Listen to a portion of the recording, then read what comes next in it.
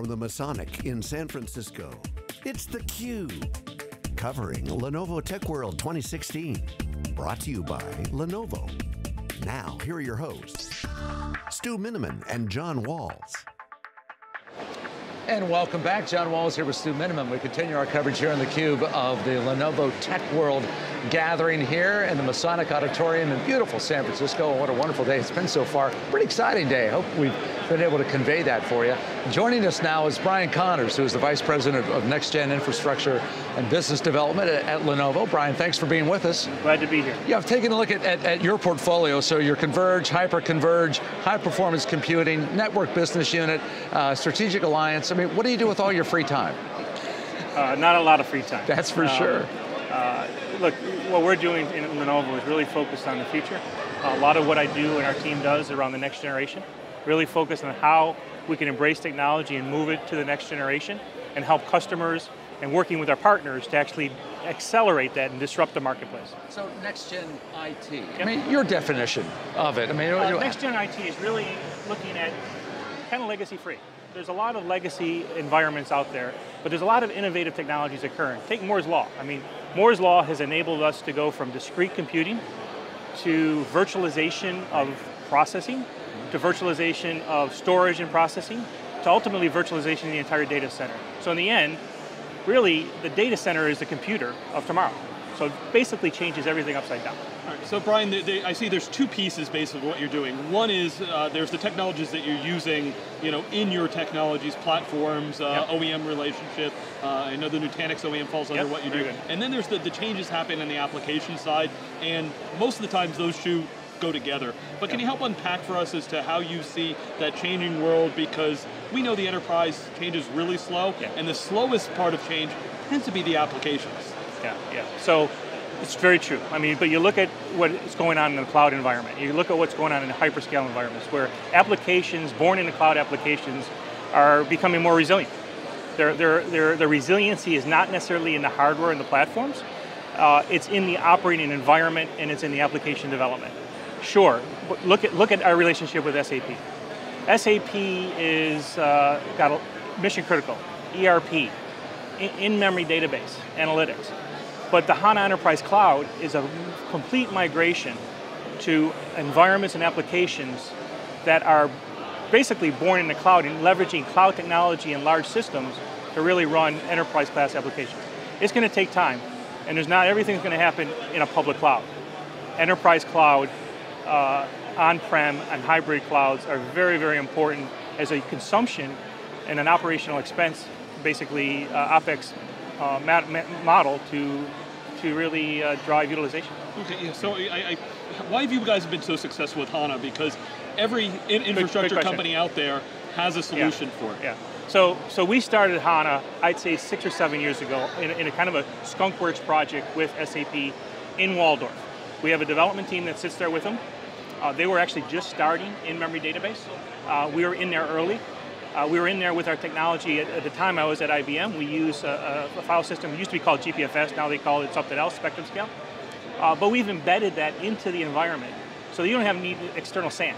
So you got optimized performance, you've got a solution that can scale, and we're the leader in SAP HANA appliance and configuration, basically because we're there first and we continue to innovate with SAP over these years and to this day.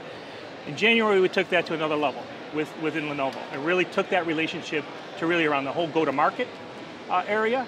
We were just at Sapphire 3 weeks ago, I think it was, and we introduced 8 terabytes before Intel announced their processor support, where it was traditionally 6 terabyte support. We demoed 128 gigabyte DIMMs with Samsung and SAP. So we're in there innovating with them in their laboratories, physically in the building in Waldorf.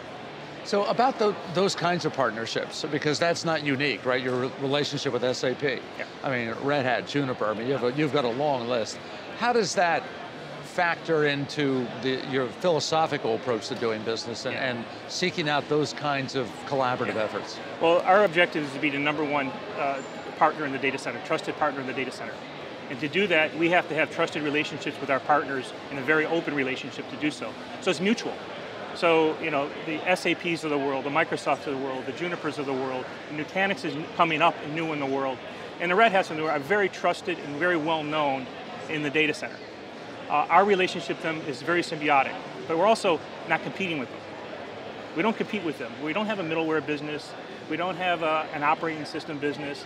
We actually really mold, 1 and 1 has to be much greater than 2 when we come together with these partnerships.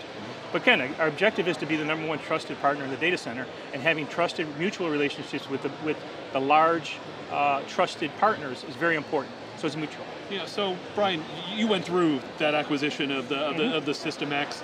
I think a lot of people understood that you know, moving out of under IBM, moving to Lenovo, there was a lot of opportunity there. What have you seen? Give us kind of the update after 18 months as to those partnerships. That you mentioned, you know, middleware. Of course, IBM has a strong position. You know, how much of that has come to fruition as you thought, and anything that surprised you? I don't know if it was surprising so much, but yeah, it's only been 18 months. It feels like a little longer, but yeah, it was a challenging transition, to say the least, especially in the first, say, 6 to 9 months. Since then, it's becoming much better, and customers are starting to adopt and understand who we are. It's really the same team, same products as we were before. World-class engineering, over 20-some years of engineering and capability in the enterprise server market, so that's kind of getting behind us now. Recognition of Lenovo in the data center is something we're going through. Now, what surprised us, I think, is the openness that we have the ability to be as part of Lenovo. Some of the partners before are always been a little timid. We did compete in some areas. Now, IBM's a great company. They help and they partner in global business and GTS and other areas with a lot of these partners, but it's a very, very much a coopetition area. Being legacy-free, being very open as Lenovo, being a hardware platform provider and a solution provider, really started to open up a lot of eyes. You know, we have partnerships and capabilities at levels of the companies that we never had imagined. But you also have to look at what's happening in the industry. You know, we're really the open one. Some of our competitors are starting to close things up and starting to get a lot more competitive with some of the partners that we have. I won't go through in detail, but if you start to look at what's happening, we're starting to look pretty shiny as well. And as long as we continue to deliver great products, great solutions, and have our customer base, we'll be successful. And how much of a competitive advantage is that for you, do you think? Or is that your calling card in a way? I mean, kind of a differentiator in the fact that you're maybe moving one way and you feel like some of the market, or maybe a large chunk of the market's moving another? Yeah.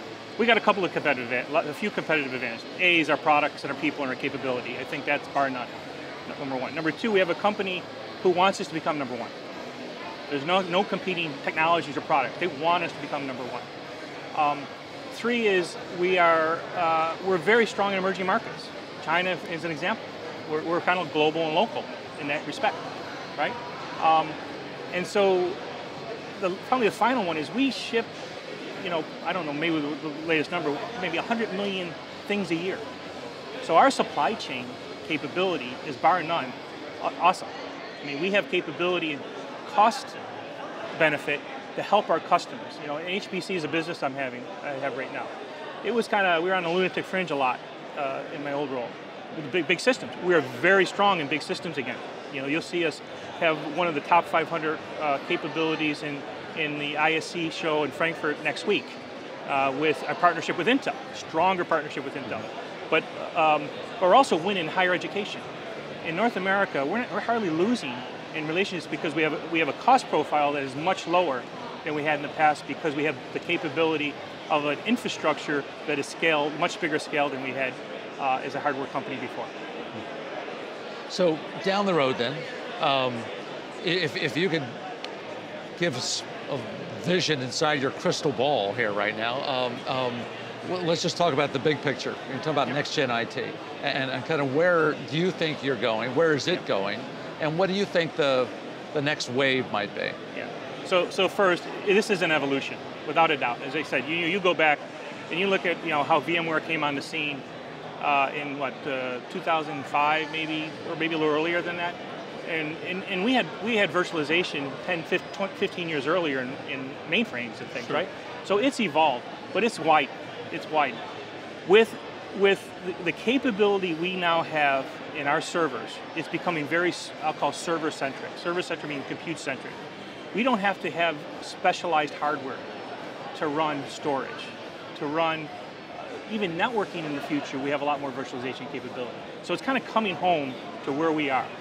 And as long as we continue to deliver, Moore's Law is tapering off, but the amount of capability in the processor, and now we can really innovate on the software element of this in a data center operating environment, we're going to start to see the movement of not only consumption, more and more consumption in private cloud, hybrid cloud, and public cloud, but also the data center itself being a lot more elastic as a software-defined data center.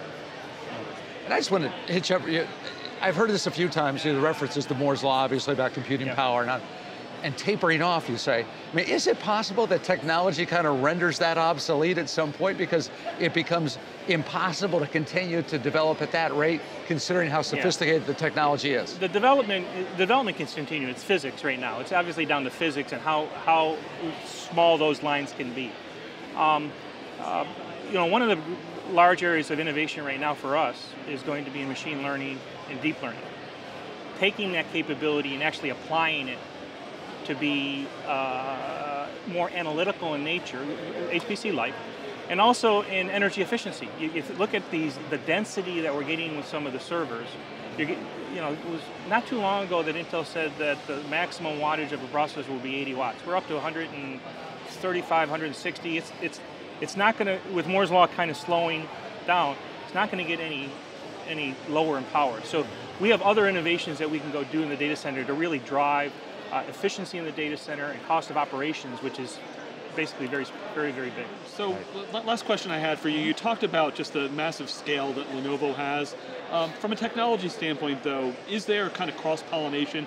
You've got the core from the System X. Yeah. Great history of innovation over the years. But how does being in Lenovo change? Does it change the engineering and the culture at all? Yeah. Well, I came kind of full circle because I was in the PC business for most of my career. I started in kind of the second generation of PC in IBM and Boca. And then it separated, and we saw a difference. We had a little different mindset on it, a mature enterprise mindset.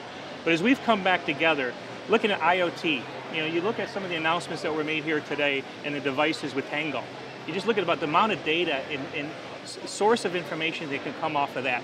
And what we can learn as we look at machine learning, deep learning capability in the infrastructure.